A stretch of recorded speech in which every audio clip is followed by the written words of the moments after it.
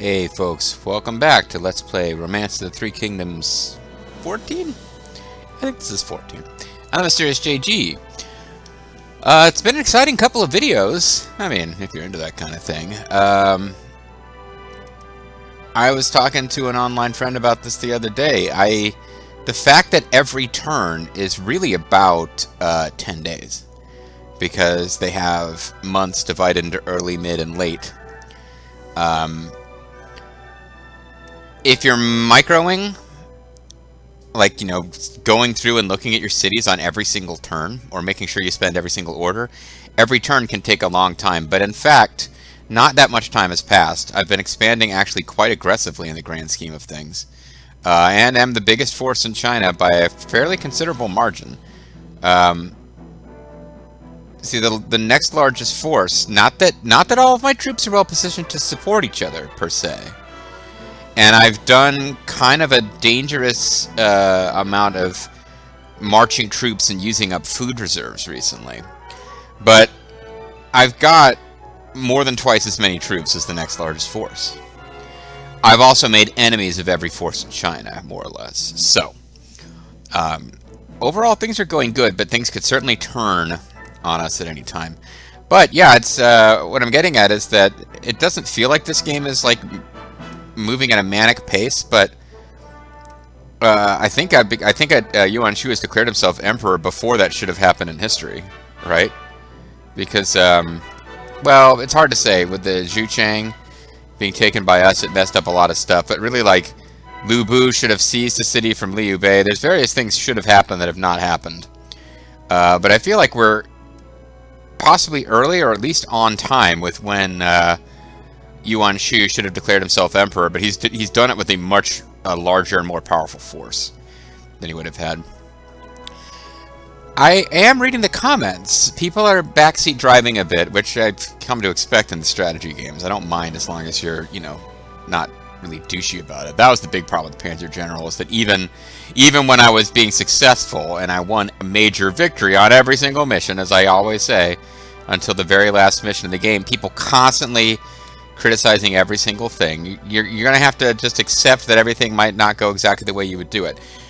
But there's another element here, which is that I'm quasi-role-playing as Yuan Shu. The smart move at this point would definitely be to finish off Cao Cao. And people have pointed out in the comments, it's not just that he's a threat and needs to be... Like, I had one person, like, said, I skipped to the end of the video, and so, like, I don't even know if they watched the video. They just felt the need to come in and tell me I should deal with Cao Cao. I know Cao Cao is still the most threatening AI on the map.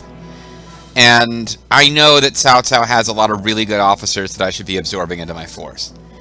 But things are going well enough now that I feel like I can be a little sloppy and get away with it, and I'm role-playing as Yuan Shu.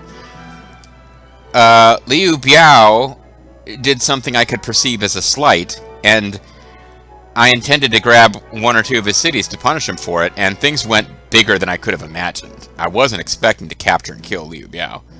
Meanwhile, Lent's unit is giving up not being shitty for Lent. Ooh, sorry, that was stupid. But, yeah, like, killing Liu Biao as an unexpected bonus has just really set history on its head. Not as much as me taking Zhu Chang when I did has, but still. The narrative in my head now is that Liu Bei is starting to attack us. And he attacked us.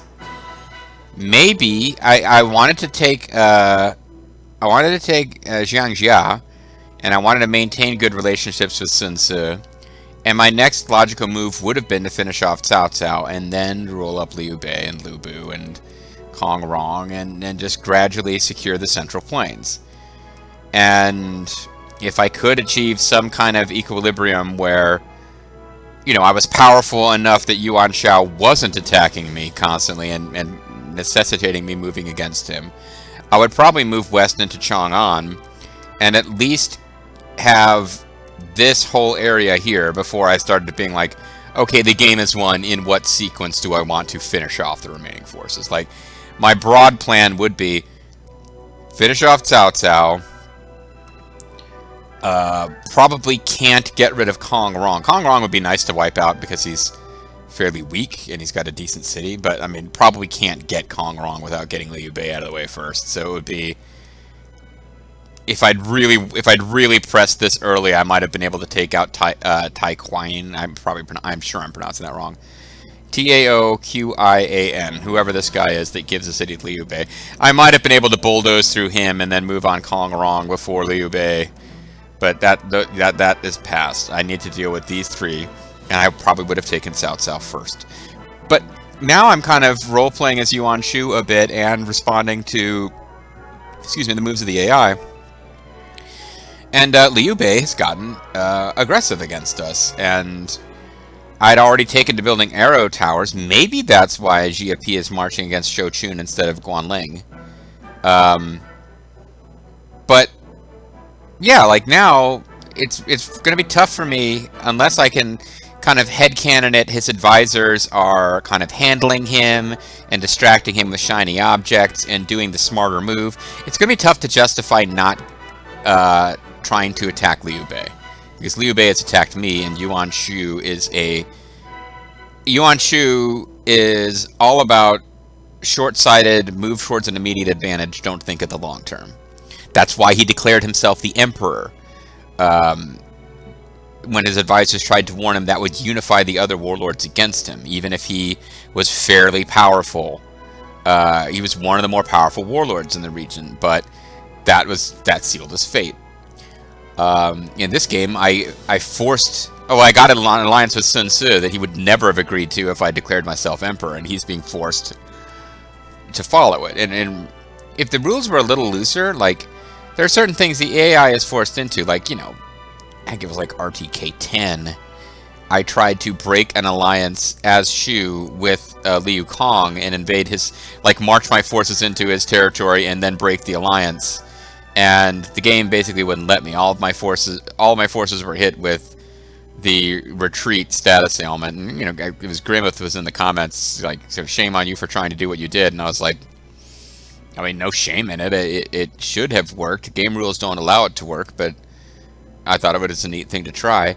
Here, like, yeah, Sun Tzu probably should be able to break his alliance and attack me, but I'm almost positive he will not be allowed to do that under the rules that the AI has to follow. But once this alliance ends, he probably will turn hostile towards me again. That's probably gonna happen. In real history, by the way, I was reading about this the other day. The thing about Yuan Shu and what he thought was happening, and this is real history more than it is the novel. In the novel, Sun Tzu basically gives up the Imperial Seal to get troops, because Sun Tzu is ultimately a much better leader than Yuan Shu is. And he needs the troops because he's a great field commander, and he's able to carve out the foundation of what would become the Wu Kingdom. Whereas Yuan Shu is concerned with, you know, a small piece of jade that in his mind symbolizes his authority. And Yuan Shu is a fool. Yuan Shu is a bit of a fool in real history as well, but the difference was Sun Tzu really was a subordinate of his, and his decision-making was based on the idea that Sun Tzu, like in the novel, Yuan Shu is like, he doesn't really want to give Sun Tzu the troops because he does kind of vaguely seem to realize Sun Tzu could break off and be independent, but it's worth it for the Imperial Seal. In real history, I don't know that Sun Tzu ever possesses the Imperial Seal, but he is a general working for Yuan Shu, and he's conquering these forces, and Yuan Shu considers this to be his territory that is under his control when he declares himself emperor. Then Sun Tzu, who as a field general has a lot of power over the troops out here, Sun Tzu turns on him based on the fact that he declares himself emperor, and that's essentially what causes Yuan Shu to collapse. And Sun Tzu is not the only one of Yuan Shu's officers who turns on him. But the way this game works, you've got these different forces with different colors. It gets a little weird. Like, there was a lot of, in this game, the force is called Li Jui, but Li Jui and Guo Si were kind of both remnants of Dong Zhuo, who kind of had a lot of internal fighting over who was going to be in charge of the armies that were loyal to, you know, were part of what had been Dong Zhuo's army. In this game, it's marked as one force, and there are other games where you'd have a little force called Guo Si and a little force called Li Jui. I know more about how it worked in the novel than in history, but in the novel, you've got these two guys who they work together when it's convenient, and they start fighting each other when there's no outside threat, and it's a mess. But it doesn't translate well into this game where you need to have a force, where officers are going to act with a loyalty score in a range of 1 through 100 with a single unified leader of the force. So that stuff doesn't work. Similarly, Sun Tzu will have a force that is not Yuan Shu's force and can turn on him at any time, whereas in real history what happens is this would have been like a big chunk of pink, and then events would have turned it red, and like a player wouldn't have seen it, necessarily been able to see it coming. Similar thing in my playthrough of RTK 11 all those years ago, my first RTK playthrough. We played as Liu Bei, who was given, I believe, Xuande, and we're trying to defend it against constant attacks from Cao Cao, and Liu Biao was an allied force, but he wasn't really directly helping us. That's based on a sequence in the novel where Liu Bei was actually working for Liu Biao and was charged with defending Xuande, but he was a subordinate of Liu Biao. So it really should have all been this like sort of turquoise color that is Liu Biao, with Liu Bei as an officer of his, but the game switched it over and made Liu Bei as always green in the Kowai game. You know what I'm trying to get? I don't know why I'm belaboring this so much, but yeah, the reason in history, the reason Yuan Shu thought he could pull this shit off is a lot of this territory in the southwest that we don't hold, and that I'm not planning to take over anytime in the immediate future. That's where he thought his strength was going to come from. And then that got pulled out from under him and he collapsed. We've gone a whole different route, and I'm hoping we're a lot more successful than the historical Yuan Shu was.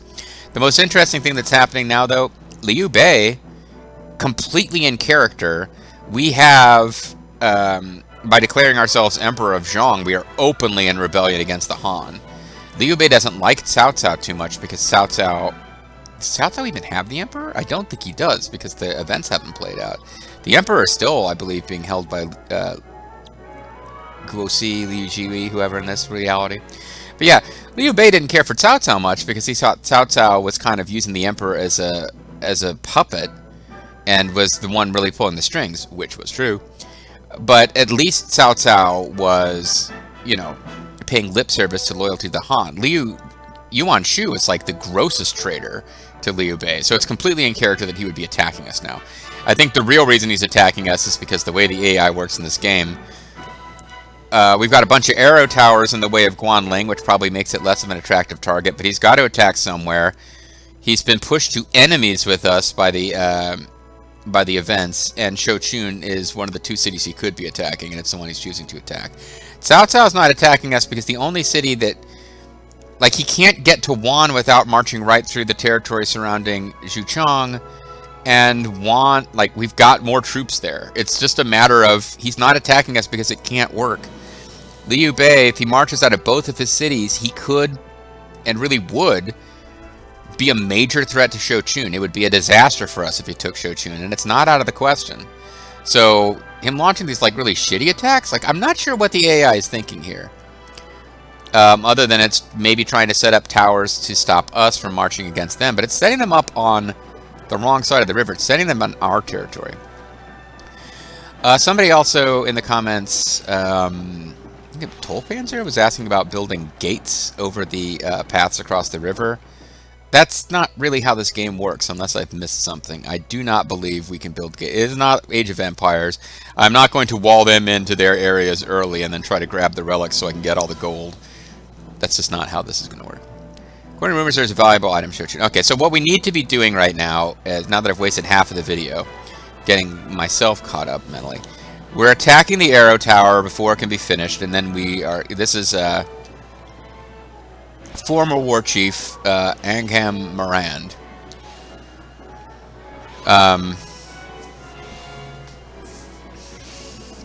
He's not like role-playing in the comments or anything, but I do feel like I did him wrong taking him away as war chief, because I found out that his like 95 intelligence score was making a much more significant difference than I thought, versus being 100. But very capable officer, and I fully expect him to crush Chen Dang if Chen Dang doesn't have the sense to retreat.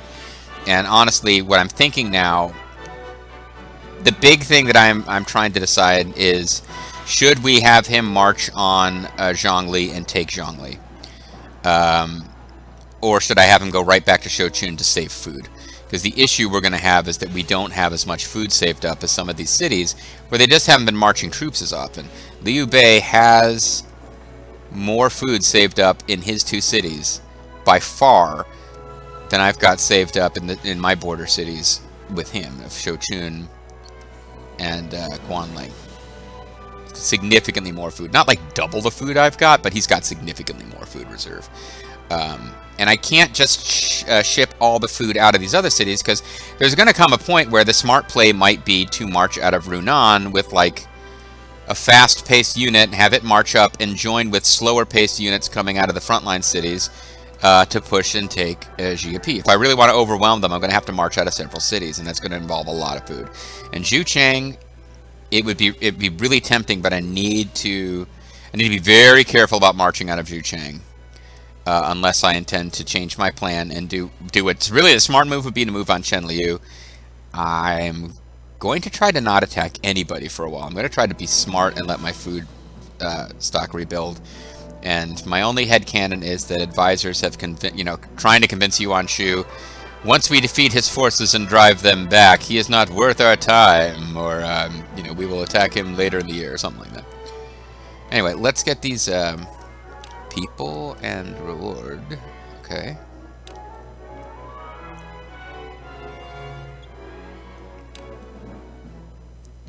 JG Mysteries loyalty has slipped, hasn't it? Interesting.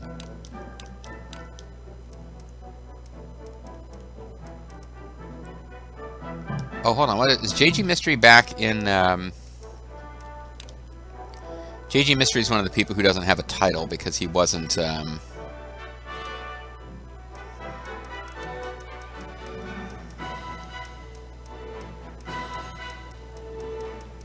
Because he wasn't home when I was handing out titles. He was on the march. So he could become the negotiator. The West sub-officer. Did I have something in particular that I was jokingly going to give him? I probably did and have now forgotten. Senior officer, assistant scribe. Ah, that could be cute. Folger's the scribe. I could make myself an assistant to Folger. The issue, of course, is would I ever have JG on the march? And if so, would I want to give him something that... I'll give him +1 intelligence, +1... It's actually the same exact effects as... I think it's pretty much the same effects as Scribe. How many things do I have with nobody to assign them to? Because I probably want to wait and make... I made Shooting Your Mouth a Horsemaster, didn't I? Bobo is on the march, but he's already got a title. I could make I'll just make myself the negotiator.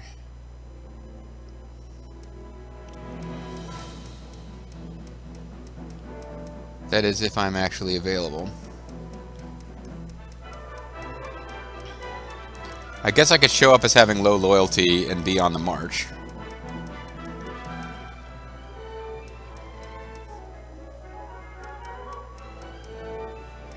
JG Mystery has no title. Okay, that's why. So I'm going to be the negotiator.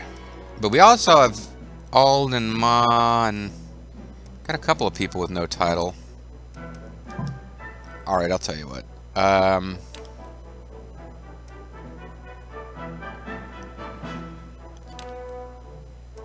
People with no titles include... Oh, these are...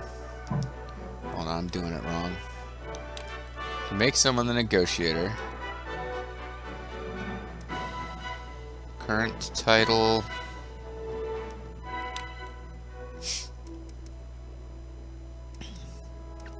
Can't get it so that people with no titles appear in a specific sequence? This is stupid. Okay, these people I can't give titles to are already on the march. So I need to hold titles for these three. Ald, Ma, and Lethal. And then, I don't need a title for you, you're a real officer. Falter's already got a title. Could give him a promotion, or I could just... I didn't realize he had a title, because I was joking around about how he... And Vulture Bobo also already has a title. So really, I need to hold at least 3 titles, because I've got 3 of my created officers don't already have a title.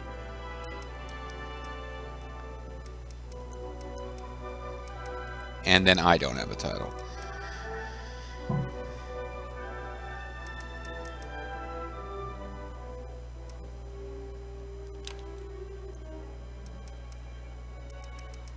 Trying to figure this out. Oh god, I'm wasting so much time with this, but who...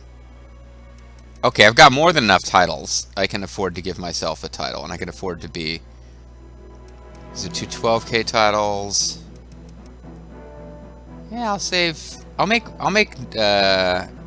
myself, I might give all negotiator. I'll give myself, like, assistant scribe. That'll be cute, because that'll mean I'm working for, I'm under Falger in the, grand scheme of things.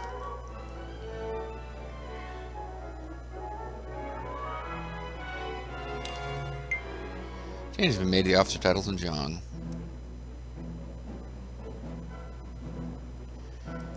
Did I do that right at all? Let's see. Information. Officers.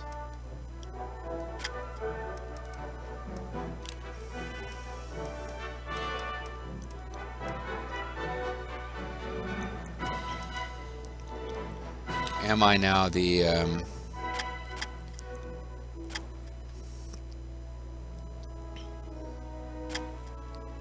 title assistant scribe? So I am the assistant scribe. Did that increase my loyalty?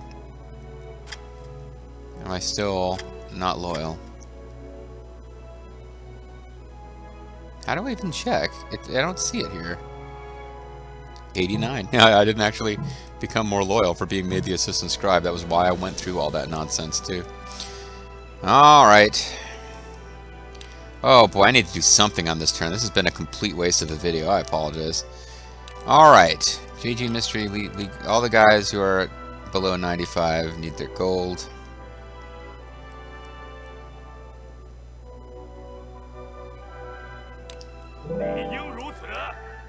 Alright. Is there anybody we need to employ? Particularly people in Liu Biao's territory. Liu Yao.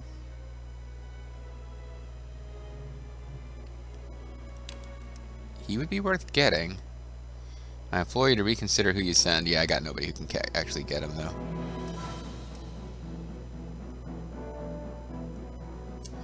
Nobody is recommended.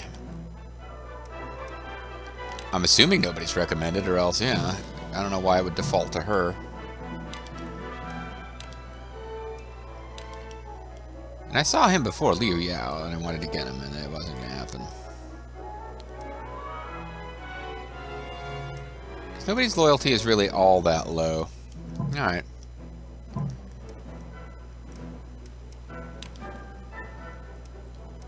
Suggestions...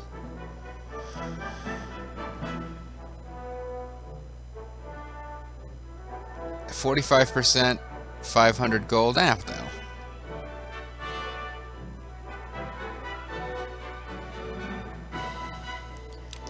We don't need it, but it'd be fun. Banquet, no, that's the Liu army. I don't care about them. 900 is too much. And a banquet. Okay, overseer proposals. Investment, investment, investment. I always do investment. Investment. That might just be that you get more control. Well, no, the Juchang, all those places have as much control as they're going to get right now.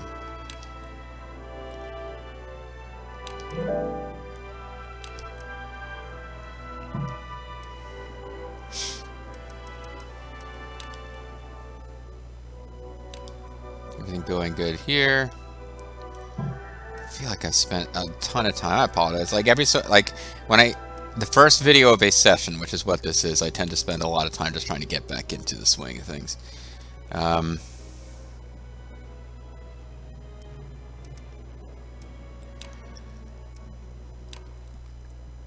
Somebody, I forget who, explained what the deal is with these Reign of Arrow tomes. I will be, when I get around to really caring about Navy and boosting my naval policies, they will be something I can assign, but I can't assign any of them now. Alright, so let's... wasted this whole freaking video. Let's just search, search, search.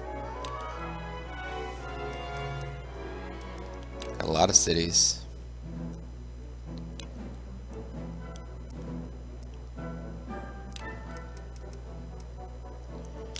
Get all the people who are not overseers, but who are actually in the city. I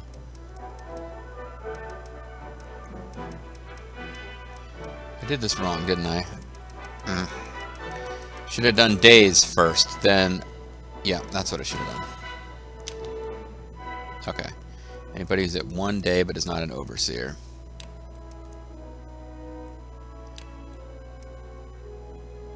So Fengxi has actually been doing some good as a searcher.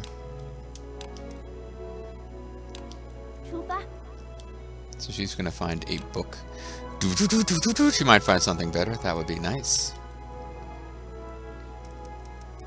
Search the new cities as promptly as possible. Fang Zhao will return with good news. Unless I forbid her from searching. Cao Mao is a recruiter. I should probably be using him for something. What's going on with Xuande? Do I have a bunch of people who aren't, have I got people who haven't been assigned to jobs in Xuande who should have jobs?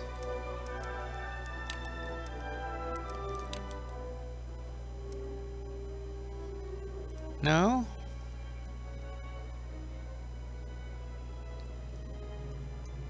Everybody's doing something. I might not have min-maxed, but everybody's doing something. Somebody might be better at this. A recruitment overseer, because...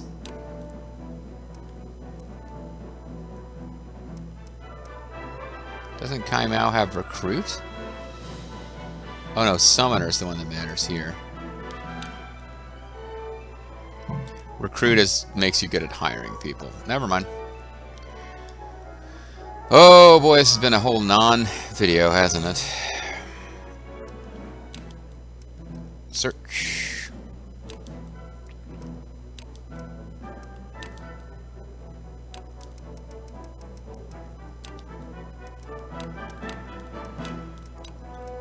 Just gonna have a lot of officers here now. Oh no, I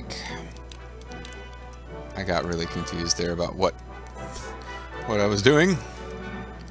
Pei Yuan Xiao, Han Jian. No, you're doing something. It's just the people with nothing under overseer. I was grabbing everybody who didn't have a recommended circle. I was really confused.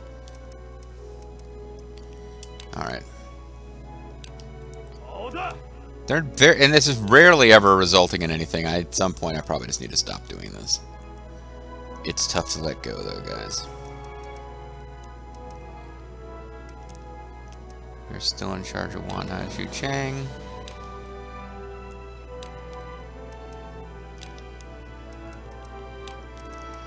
Probably need to consider moving some guys around at some point too. If I'm going to be fighting out of fighting Yuan or Liu Bei soon, I probably need to position my guys for it.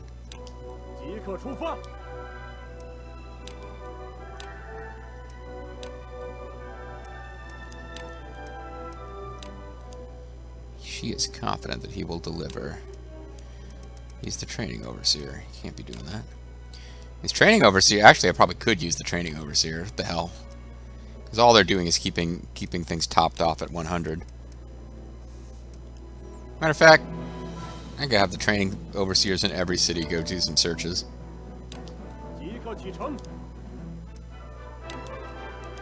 Because all they are doing is keeping the morale at like 100.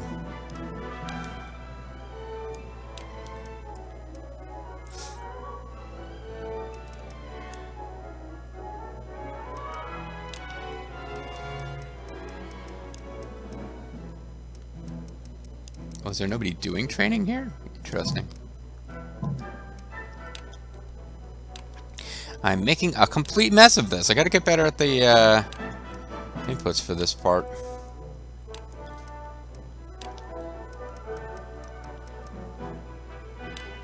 Yeah, you're great at searching for stuff, right? I implore you to reconsider your son. This guy might actually find gold and eat it. It's sushi.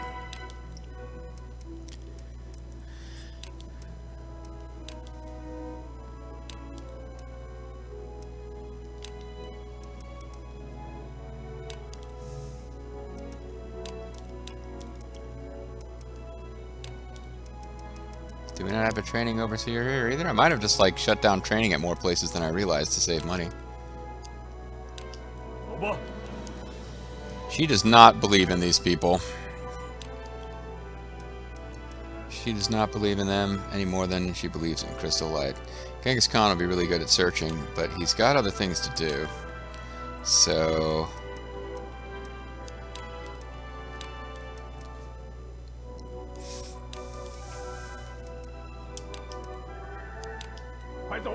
just sending more and more unqualified guys out to search. Why not? And Jinye, we will just add the training overseer. That's all we're doing. And you are not recommended, so this is really not going to make a difference. But I'm doing it. And that burned through most of our orders. Thank goodness. Okay. You guys are still on the march.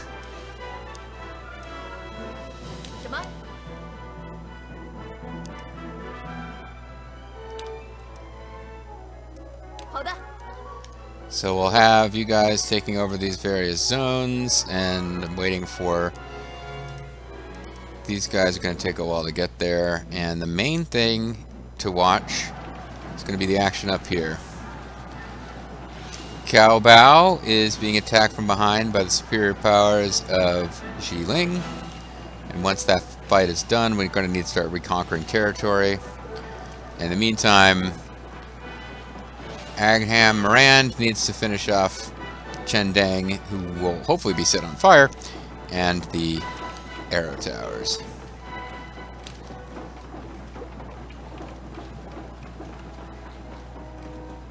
Proposal by Vulture being to set fire to Chendang unit has failed. Oh.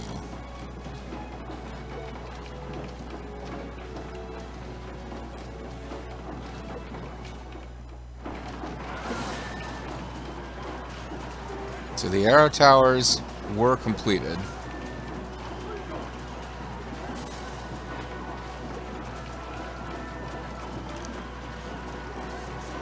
So that didn't go as well as I'd hoped. Charge them, crush the enemy. According to rumors of Falwad and Shochun, the Bear Army is moving for Shochun. We can't just sit back and relax. That is correct. Is there a new army moving towards Shochun? No, she's talking about the forces we already know about.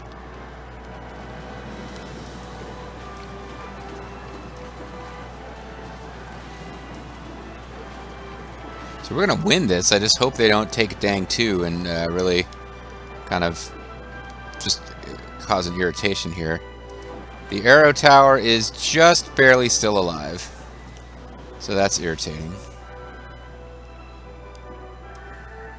So your new orders are going to be to finish Chendang. Because you'll have to take out the arrow towers along the way, I believe. Oh, also people have suggested I go to Port Haiji. I don't know that that's going to work. I think that might lure them to come out and attack. So this is still being built, so no need to give you orders right this minute.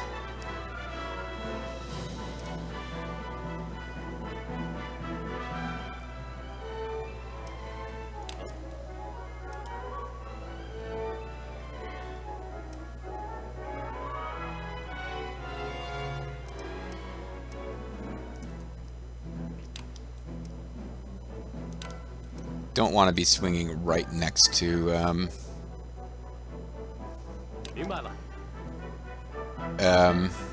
Jiangjia on the... Yeah, I'd rather just come up here and grab this and then move down.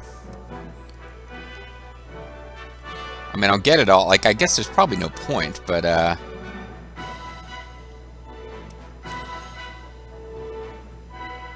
low mountains, low mountains.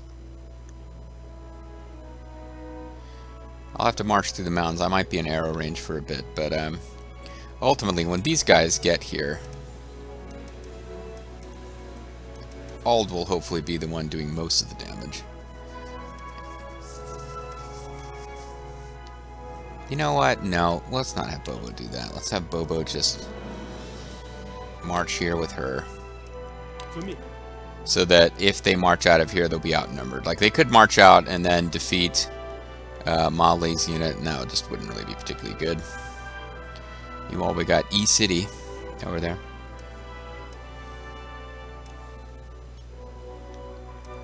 These are transport units, so I was starting to wonder about their movements, but they're probably not worth being too concerned about. Nothing is changing on the Chenliu front. Lu Bu and Cao Cao are fighting each other, I believe. Yeah, if either of them were able to finish off the other, that would make a difference. It's nice for them to be stalemated for now.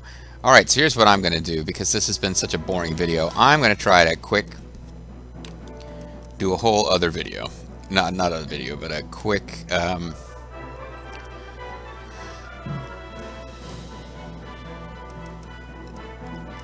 just do a quick turn of all the easy stuff. Chendeng unit. We just tried that and it didn't work.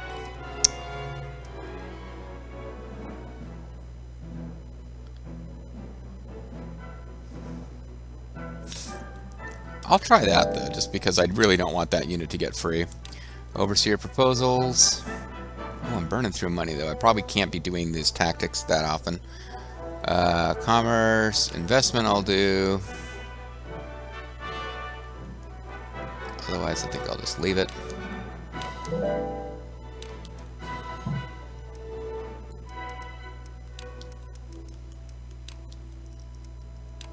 Did I get any, Okay, I did get some new tomes. Disorder and Provoked. I'm just gonna let those stack.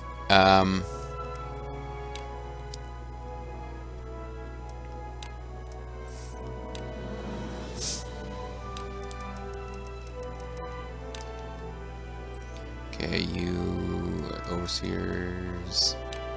You can search, you can search. They're usually good. They're not well, she's usually good. They are not recommended this time. And our training overseer is probably one of the people out on the march.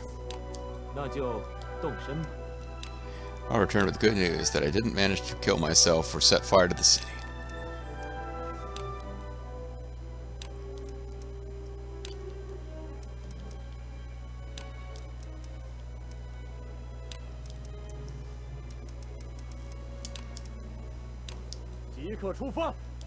Did you say that seems too much for him? I didn't really notice.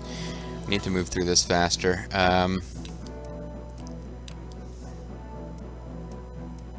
It's not a good sign that it shouldn't recommend anyone for this, but...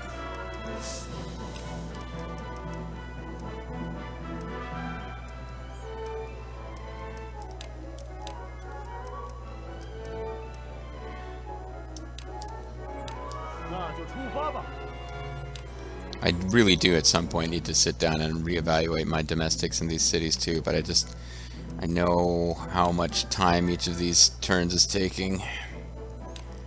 Trying to be an exciting LP here, but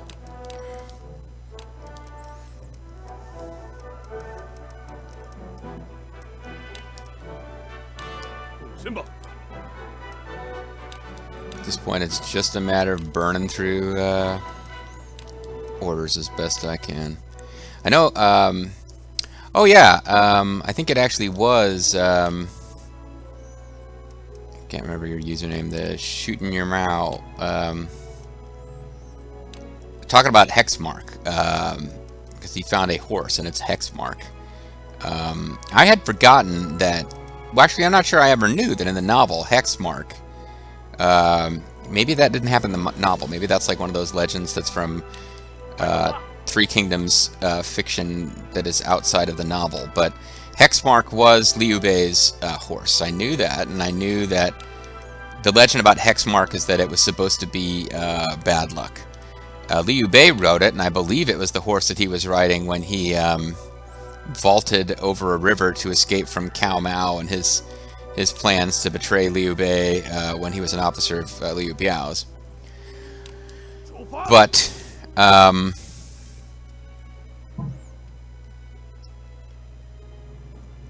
well, you know what? More on Hexmark next time, because we want to just end this video. We won't end it just yet. We will do a turn, so at least we got 2 turns done, even if they were done at the very, very end of the video. First of all, King okay, so I just wasted 1,000 gold on those 2 tactics. They had 40% chance of succeeding, so it's not crazy that they didn't work, but roll the dice twice with a slightly lessened coin flip, and please prioritize checking our current situation. Wait, Cao Bao's unit. Shuko knew this is not a fight where we're so outnumbered. Moves in item Shochun. Cao Cao army has their forces marching towards Shochun. Okay, so this isn't good. This is not good at all. We now have Cao Cao and Liu Bei both attacking Shochun. Alright.